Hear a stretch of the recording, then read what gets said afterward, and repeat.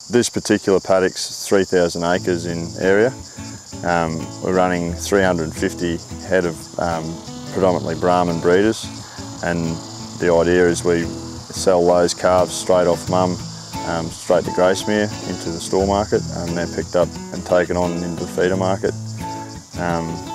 This property's been in our family 150 years. Dad's 4th generation, I'm 5th. So the project that we've done is a riparian based project, and it was designed to keep cattle out of our waterways because we were starting to have some erosion issues.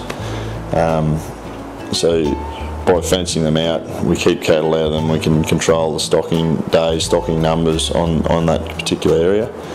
Well, I think it's crucial that we keep cattle out of that area to stop the degradation, because that creek flows into the Boyne River system. And obviously what we do upstream affects what's happening downstream.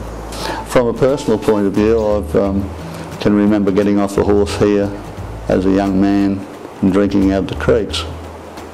I'd love to see us get back to that again, but I wouldn't be quite as keen to drink out of some of our creeks where we are now. What we're trying to do here is basically get into a system, some sort of form of rotational grazing.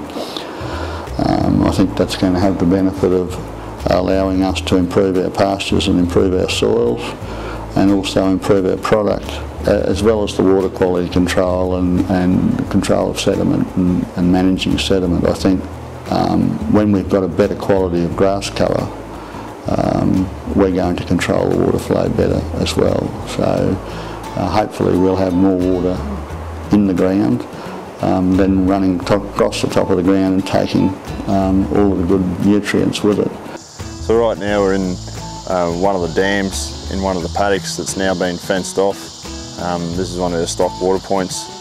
It's also been fenced off, and the idea will be to pump to a high point and feed back to a trough, and that way we sort of control the quality of the water, so the stock aren't coming in, soiling the water, and then 5 head after them don't get a clean drink. Like, that's one of the things we picked up with the FBA, is to make sure that cattle are always getting quality, clean water.